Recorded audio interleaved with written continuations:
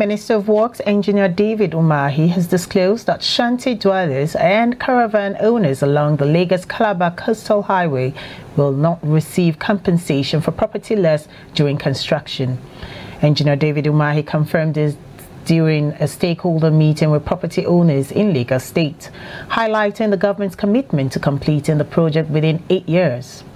Our correspondent has details.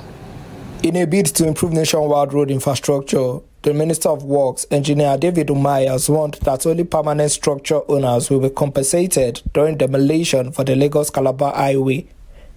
He noted that the highway project will cost 15 trillion naira under an 8-year completion time frame.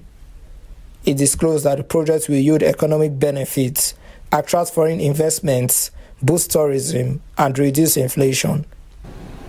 Oguda Neniola reporting for ADBN News.